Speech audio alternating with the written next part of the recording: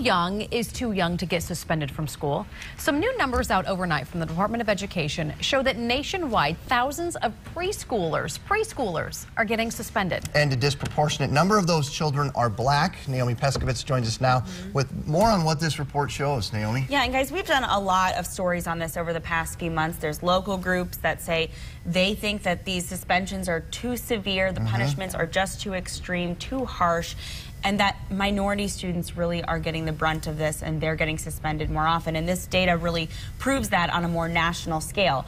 Earlier this year, the Obama administration encouraged schools to do away with more extreme types of discipline, like suspensions. And later today, the Education Secretary and the Attorney General will go to a school in Washington to announce these new numbers. Now, here's what the data shows. Nationally, 1 million kids were enrolled in public preschool during the 2011-2012 school year. During that time, 5,000 preschoolers were suspended once. That's a lot. At least 2,500 preschoolers were suspended more than once. And though only about 18% of the children in those programs were black, more than half of the students who were suspended more than once were black.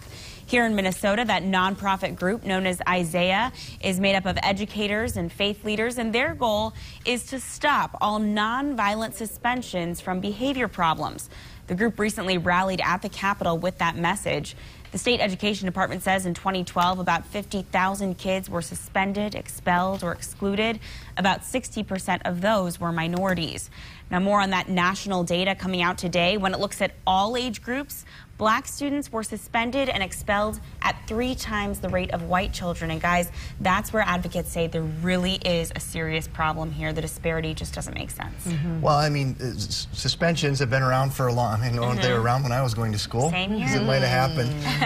I mean, are there some other ideas on the table for what they could do with the schools? Yeah. Right. Well, they really want to remove it from a courtroom feel where, you know, you commit a crime and then you're punished, to a conversation. So maybe your teacher pulls you aside, a principal pulls you aside, you talk it out instead of actually removing the student from the classroom altogether, because then they aren't learning. Sure.